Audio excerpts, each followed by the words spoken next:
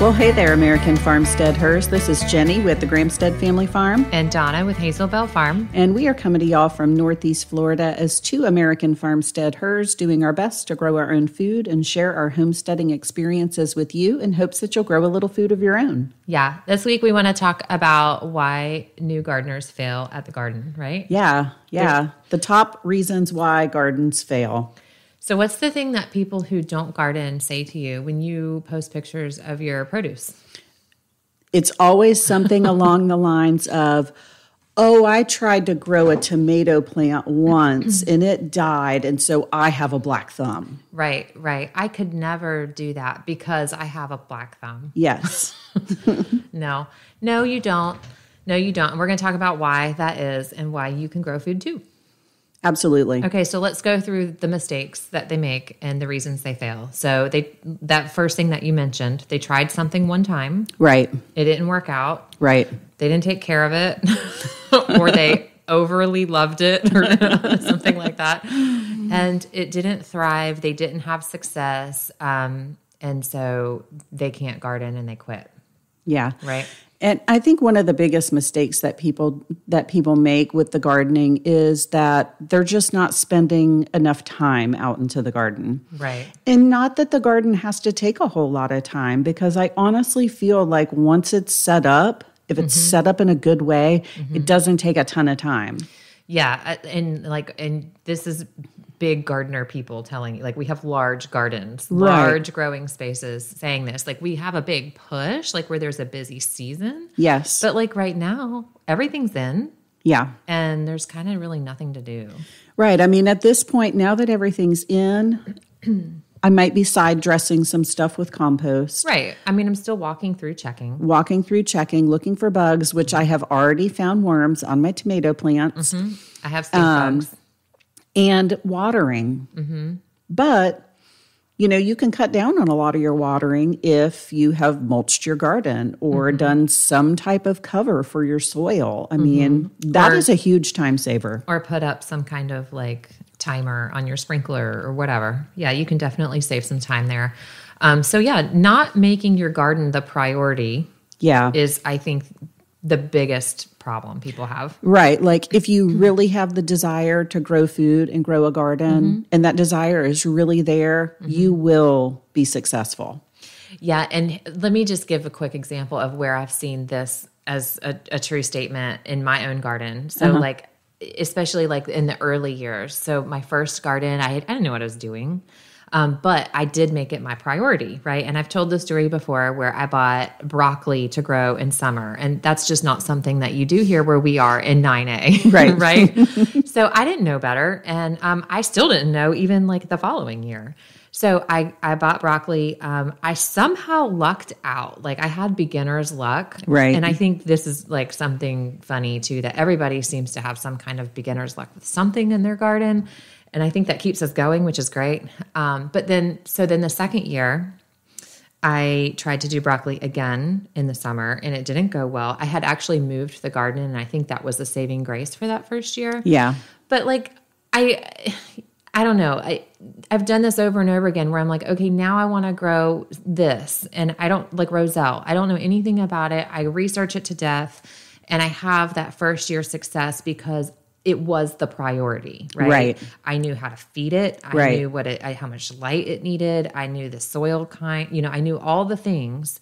I totally babied those Roselle plants and had an amazing first year harvest. Yeah. The second year I got cocky, right? Oh, I can do this. I got this. And it wasn't my priority. Like something else was my priority. Right. And I got almost no Roselle. Yeah. So like I've seen that over and over again with just myself. Yeah. And in other gardeners as well. So like make it your priority. Yeah. Make it the priority. And do your research on what grows at a certain time of year. Because honestly, I stopped by across the street from our feed mill. There's the Ace Hardware that always has like nice plants and stuff like that. So I always stop in through there whenever I go to get feed. And when I was there, I was looking for stuff for the spring and summer garden, but yet their shelves were still full of cabbage, collards, cilantro. It was all the stuff, right? It was all the stuff that was left over that they didn't sell for people for their winter gardens. And that stuff was still on the shelves. So an unsuspecting new gardener would go in there and go, oh, I can grow collards in the summer. Well, no. Not so much. Not so much. Right. You might struggle with that. Winter's going to be much better. Yeah, I agree. And even if you do, it's not going to taste as good. Yeah, no, they're going to be bitter. Yeah, it's not going to be good. Yeah. So, and I mean, that's kind of tough when you're a new gardener. Like, you don't know. Maybe none of your friends are gardening. Right. So, you really need to find, like, I mean, there's a lot of good groups online. I know on Facebook, I'm part of a vegetable gardening group that is specific to my zone. Right. So there's lots of ways to get the information. You just got to make sure you're getting it. Yeah, that's something that bothers me about the big box stores, especially. Yeah. And the way they you sell. see it a lot. Yeah, plants or like onions. So right now you're seeing a lot of onion sets out for sale. Right. It is not the time of year to do that here. No, I put my onions in November. Right. We grow them over winter. So, but again, unsuspecting new gardeners, they wouldn't know that. You wouldn't naturally know that. So, yeah. And that was me. Right, with your broccoli. Right. Again, beginners like that. I think what happened was, and I was actually just considering, like, remember that first year garden when you grew all that broccoli? How did you do that? And I was a busy young working mama, and I often turned the sprinkler on and forgot about it. So I think they got like extra water, and the where the garden was placed, it got like maybe 3 hours of sun a day because I didn't know. Yeah.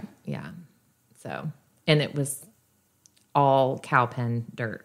Right. So like it was super nutrient dense. It got a lot of water and a lot of shade for a summer garden. Yeah. So I think that's what brought me broccoli in summer. So if you want to do that, then there you go. That's the formula apparently. Right. But the next year, again, I think we moved the garden and I think I just didn't pay attention to it. It just wasn't the thing I was excited about. I think I was probably into tomatoes or something else. Right. So, right.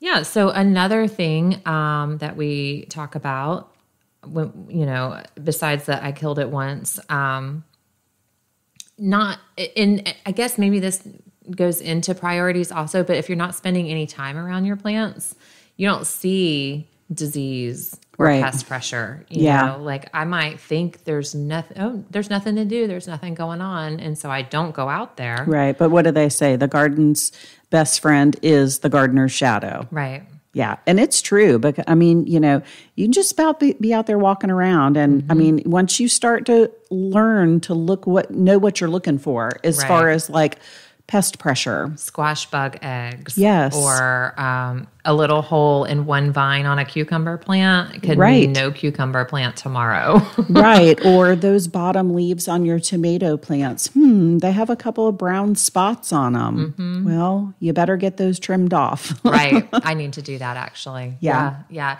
So I did not trellis my tomatoes. I did the y'all do as I say, not as I do thing. Like how many times you say, like, if you're going to plant something that needs to be trellised, have your infrastructure in place first. Right. I did not because I needed help with that. So I did the part I could do, which was plant the tomatoes. Right.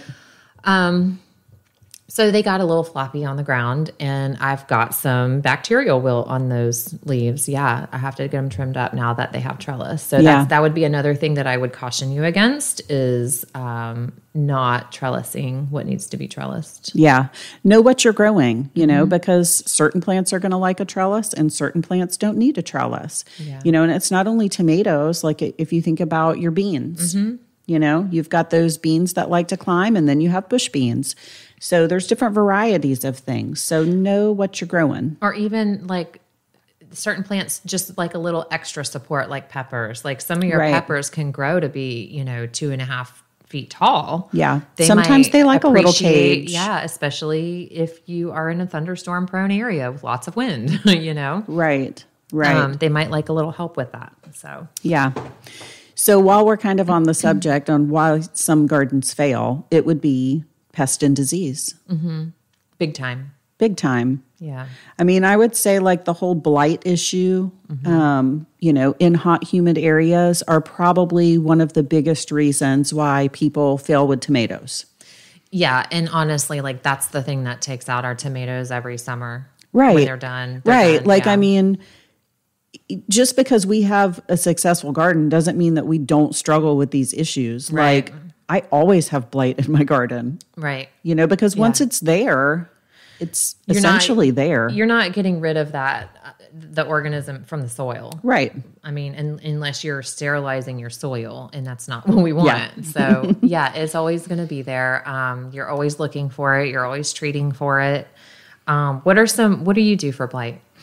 I really just stay on top of keeping my plants pruned. Mm-hmm. I am a heavy pruner when it comes to that. And as soon as I see a brown spot on a leaf, that stem's gone. Yeah. And don't keep those trimmings in your garden. Like, it's really tempting just to like throw them down on the ground. Mm-hmm. But those things that have blight on them need to be taken out of the garden so the problem just doesn't continue to get worse. Yeah. Don't put them in your compost, especially. They go right in the fire pit at my house. I was going to say, we burn them. Yeah. Yeah. They go in the fire pit. Yeah. So besides blight, and I do too. I mean, that's to heavy prune is a good way to attempt to prevent. I mean, like we said, you're not going to prevent, not here, right? Not in a no. I mean, where it's it gets just to be 100% humidity. Right. It's just a common problem, but heavy pruning is going to help not only slow it down, but just provide good airflow. You just want to make sure that you're not creating a situation with your plants where it's going to make something like blight thrive. Right. Additionally, starting with a good, healthy soil. Yeah. Like making sure you're building up soil over time, feeding your soil, not your plants, is going to help you have a healthier plant that can fight off the blight. Yes, absolutely. And then have your pest control measures on hand. Yes. Yes. Which I do not have BT, and I already found worms on my tomatoes. Did you really? Yeah. I did walk through my garden this morning for a brief minute to turn on the sprinkler and just check a few places. And so I did notice, I've got some succession sowing going on with green beans. And one box is about 2 weeks ahead of the second box. The second box is just now coming up out of the soil. And I looked over at the first one. So they're like 2 weeks old. Like, oh, they're so cute. I love those little baby plants. They've got their true leaves come in. They're starting to, get big. And this is when I usually see the little, are they army worms that come into green beans? Is that what it is? And they they make a little cocoon on the leaves. Yes, right? they fold over part of the leaf. Right. And they eat at them. They cut them and fold them over, and you end up having to squish a bunch of little baby caterpillars in your fingers. It's gross. But they will take out your crop. Right. And so I realized as soon as I saw like all this great little stand of bean plants, I was like, oh, now's the time to start watching. So as soon as I see a couple, I will probably treat that with a BT. BT. Yeah. Yeah. And so while we're on the issue of like succession sowing and new plants coming up, I sowed my green bean seeds like super heavy this year because my seeds were kind of old. So I just wanted to make sure that I had enough come up, and like they all came up. And and I don't normally do that with my green beans because they're kind of like a tried and true, kind of easy thing to grow. Yeah. So I don't usually heavy seed them like that, but I did this year. And so what do you think the best age, because that's another reason why new gardens fail. You plant too heavily, too densely, you sow too many seeds, you don't thin them. Too much competition. Right. And I think that when they're seedlings, I think that they almost benefit from a little bit of competition. Like, I don't know if, I like to let them fight it out when they're young and see who's going to be stronger. Yeah. So what do you think the best time is to thin something like a green bean? Oh, gosh. I don't think I've ever thinned green beans because I normally plant appropriately. Mine are like one seedling every inch. Okay. Oh, my gosh. So beans don't like their roots to be disturbed. So I probably would do those pretty quickly. Yeah, and cut them. Instead of pull them. Right. So, and the thing, so it's funny that we're talking so much on green beans and that you say you need to thin them. So when I started to get serious about gardening, I started the Mel Bartholomew's Square Foot Gardening. Yeah. Like I checked out the book from the library. I think like back to back time. I should have bought the book, but we were broke. Right. So there was no buying of books. But I checked it out a couple of times, and I love that intensively planting. You can feed plants anything and they'll grow. That's what really got me hooked on the garden. And so my gardening method now is like a meld of different philosophies in gardening, right? And so like I can appreciate square foot. I can also appreciate no-till as much as I can appreciate tilling, right? So like I kind of do a combination of things. And I went back to that intensive planting for the beans. Mm-hmm. And now I'm looking at it going, I don't know. Like so green beans in particular are supposed to be 9 per square foot. That's a lot. That is a lot. But so I've done it successfully in the past, mm-hmm. like when I was new to it. Nowadays, I usually go like every 6 inches, which would bring... Yeah. Oh, I guess that is 9 per square foot. Is it? 6 inches? 1, 2, 3. Yeah, I guess it would be. Anyway, but I don't think I do. That's just off the top of my head, every 6 inches. I think I probably go more like 8 inches and grow nice, big, flush plants. But I mentioned before, I got that seeding square for Christmas. And so green beans is one of the things that, you want to direct sow those beans. And so I thought, this is a chance to use it. And yeah, it's marked out 9 per square foot. And so they've cut up, and I'm like, I saw your picture. That's a bunch of green beans. A bunch of green beans all together. We'll see what happens. Yeah. It'll be an experiment if nothing else. And if I don't get good green beans, I'll have to do it again in the fall. Right. So I'm thankful we can do that. Right. So, well, I mean, you can always do that bed and then succession sow, a couple of other times somewhere else and do it a different way. See how it comes out. Here's the problem. My garden is full. Yeah. I still you still have a lot of winter stuff in there, don't you? You have cabbages. I do have a lot of cabbages. Onions. Yeah. And we got potatoes in, which will be coming out sometime soon-ish.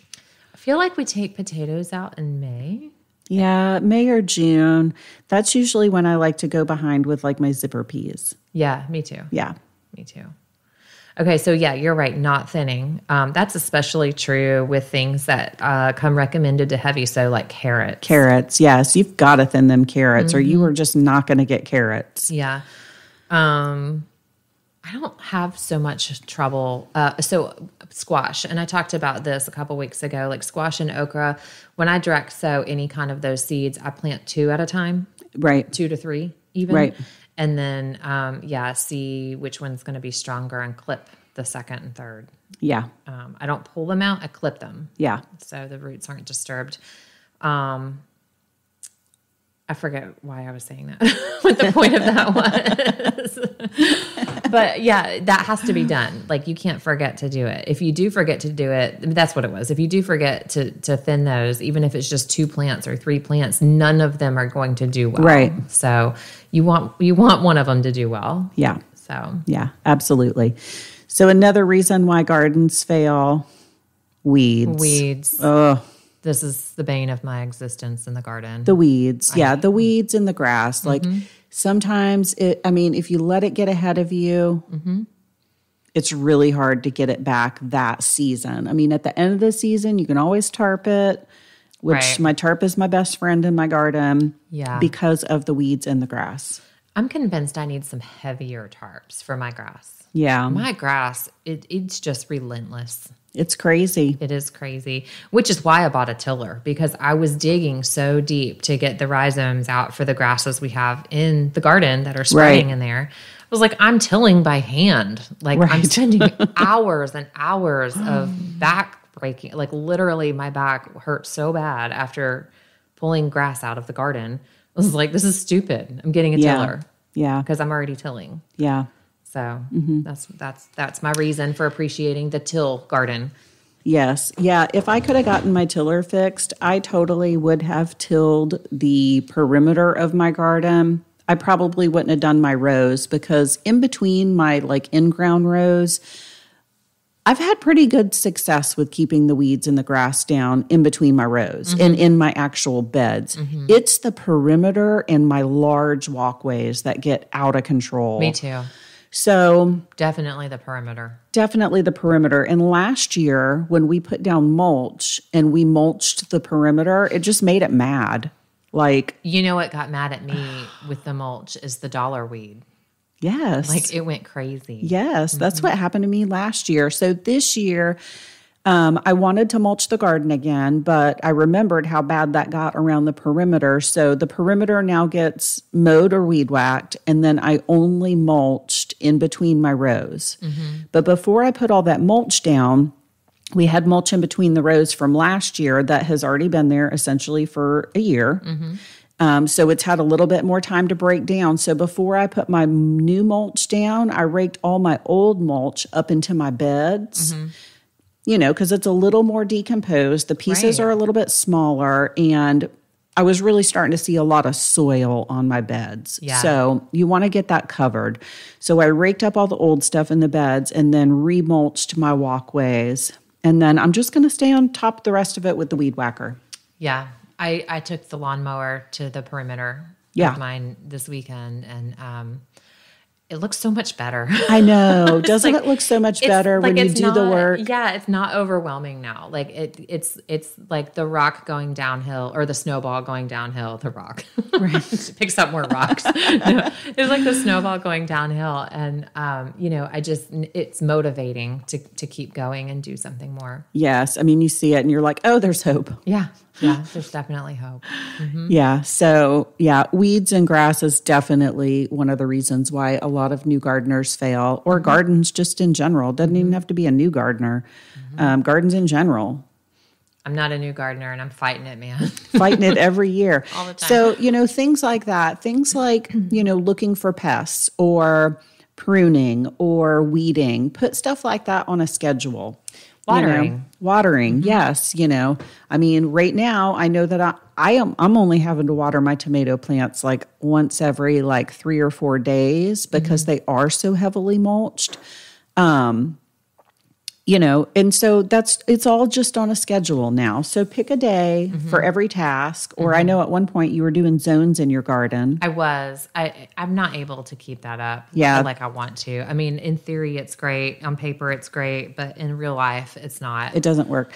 Yeah, see, I do better with picking a task for a day. Tuesday is bug day.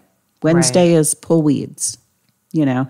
And you don't have to commit a whole lot of time to it. If you can go out there for 30 minutes and just put a little dent in it, like every little bit helps. Get yourself a scuffle hoe, or Yes. it's also called a stirrup hoe or a hula hoe. So the other night, just went out there. It was like after dinner, before dark, had a little bit of time, walked through the garden with my scuffle hoe, and in about 20 minutes, I had all of my walkways on the in-ground garden done, all of my beds done in the whole garden. Yeah. So, I mean, it really, if you stay on top of it, you can do it in no time and not have to think that you're spending a whole day weeding a garden. Right.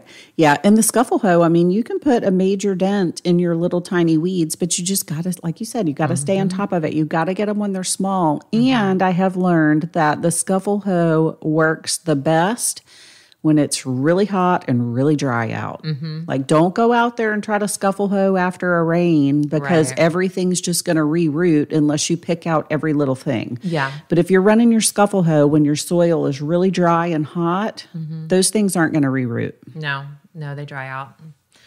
Yep. So I mentioned the watering. You mentioned putting it on a schedule. So not just underwatering, but another problem we Yes. see is overwatering. Overwatering. And I'm very guilty of overwatering peppers in particular. Are you? I am. Yeah. And then they're not hot like you like. All right, I know. And so that's one thing that I'm really trying to focus on with my peppers this year is just stressing them a little bit and making sure they're dried out before they get watered again. So, because I like to walk around and water the garden, Yeah. especially with my new watering wand. I just love it. There's nothing like a new toy to make you want to work, right? Yeah. Well, I mean, it's just nice being out in the garden. Yeah. Well, I like to just be out there to water. Yeah. Which is why still we haven't done any kind of like permanent irrigation system because I like to water. Yeah. I mean, I did the permanent irrigation for about 3 years, and I found that my bug problem was a lot worse with the permanent irrigation because I wasn't in the garden as much. I would just walk up to the spigot and turn it on, and then I would go back inside. Right. So, you miss a lot when you do those convenience type things. Right. But those convenient things are really convenient sometimes. Well, I mean, I'll tell you, I have a sprinkler on my garden right now while we're talking because I don't have the time to be out there today, and stuff has to get watered today. Right. Or it's going to die. So yeah, that's just the way it is. Mm-hmm. It's the way it is sometimes. So, I think that it has its pros and its cons. Yep. How about fertilizing or keeping a healthy soil, not feeding the soil? Not feeding the plants, not feeding the soil. They go hand in hand. They go hand in hand. And I really feel like if somebody really wants to be serious about gardening, you got to have a good source of compost or learn to make your own and make it on a regular basis. Because having compost that's ready to go, where you can just walk around and side dress stuff. You can add that to the day that you walk around and check everything for bugs. Right. Give everybody a handful of compost. Right. Yeah, that's a good point. Even if you can't make it, and this is fine if you have a small garden. I mean, it's fine if that's what you choose. It's fine regardless. Whatever. But I wouldn't do this for my size garden, but just to keep some bagged compost. Absolutely. Absolutely. Or a nice big bag of worm castings. The garden soil will love that. So, and, too, at the beginning of the season, I've heard people say oh, well, I put compost in the garden, last spring. Right. Go ahead and add some again because, it gets used up. Right. The plants took it all up. There's nothing left. Yeah. It takes it all up. The organic matter breaks down and decomposes. And at some point, it's going to be all gone. So, my rule of thumb is at the beginning of every growing season, I'm adding compost to all of my beds. Which for us is twice a year. Right, twice a year. Right. Yep. In the spring and then in the fall whenever I'm prepping for winter. I agree. If you're not seeing results with your compost, you can have compost that is nutrient deficient, right? Yeah, well, and if you look at the studies on the nutrient content of compost, it's actually very low. Like the nitrogen will usually be at 1 or 1.5, right. And then your potassium and your phosphorus are going to be at 0.5 to 1. Right. That's not much. No. If you consider traditional fertilizers are 10, 10, 10. Right. That's a huge difference. Right. Huge difference. So, there's a lot of plants that, compost is great. Compost is fine, but you're going to run across some plants that are just heavier feeders that are going to need more than just compost. Right. So keep that in mind and figure out what it is that you want to use as more, whether it's an organic or an inorganic or a traditional or an unconventional chicken blood or you know what I mean? Right. Whatever floats your boat, just get your plants and your soil fed. Right. That's the point there. Now, there is a downside to overusing, a commercial fertilizer. Yeah. Right. Yeah. You can oversalt your soil for sure and kill all the life. Right. But you don't want to do that. Yeah. If you're going to buy a conventional inorganic fertilizer, follow the instructions. Absolutely. Do a test patch even and see how your plants react. Yeah. Instead of just putting it out. Yeah. And I find that fertilizers like that, you don't have to use them as much. Right. But if you're using something like fish emulsion or worm castings or blood meal, any other type of organic fertilizer, those things you just have to add to the garden more. So, yeah, the plants go through it faster and they're a much weaker right density, I guess, Right. of the nutrient. Yeah. Yeah. So not feeding your soil. That's another reason why gardens fail. Which brings us to our last topic, or our last little subtopic here on the topic. And so let's say you had a great, successful garden, which is a whole other topic. Like, what is a successful garden? Is it to get the fruit, or is it the journey to get the fruit, right? Right. Are you a gardener, or do you just want to be a harvester? Right. And a successful garden is going to be different for everybody. Right. But in this context, let's say you have a bunch of fruit out there. Right. You did it. You grew the tomatoes, right? Right. You grew the cucumbers. Right. And then you got busy with life. Right. And then you didn't harvest said tomatoes. Yeah. And then you get a heavy rain and all of your tomatoes split. Right. And then you go out there and there's gnats all in the splits of your tomatoes. And there's no salvaging them. No. You can turn them into eggs and bacon. Right. So you can have a successful garden and it be essentially ruined in the end if you're not harvesting things on time, which I am totally guilty of. I'm totally guilty of leaving beans on the plants for too long. I was just thinking beans. And Okra. they get rubbery. Okra. Like, I can't tell you how many pieces of okra have become pig food at my farm. Right. Yeah, squash, you can overgrow. I mean, all the things. There's so much wasted food in new gardens. Yeah. And old gardens. Yeah. I mean, we're just as guilty. Yeah. But there's so much wasted food by not planning that, hey, I'm going to have a harvest in May of tomatoes and it's going to be a big harvest and I'm going to have to do something with them. Right. Right. And being prepared to deal with that. Even if it's just, a short-term fix, like put them in the freezer. Right. Right. Learn how to do that and understand, like, leave the white space in your calendar when you plant those things that, oh, I'm going to have to harvest and process. Right.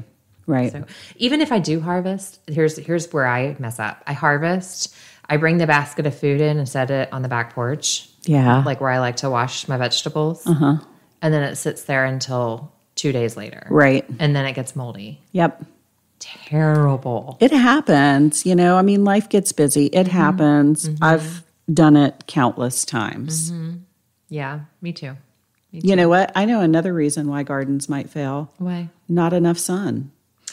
Right. Or too much sun. In Florida, you could have too much sun for sure. Yeah, I'm actually planting shade into my garden with moringa and roselle. Yeah. So designing so that some of your taller things like your okra and fruit trees and that kind of thing can provide a little shade at certain times of the day so that your garden's not getting a full 12 hours of full sun if you are planted in a field, right?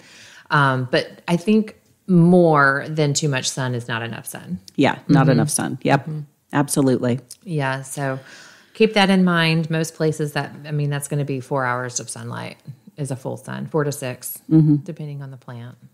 So not planting in the sun is going to bring stunted little tiny plants that try to fruit when they barely have their true leaves. They're cute for trying. Don't really give you much though. So yeah, that's a good one.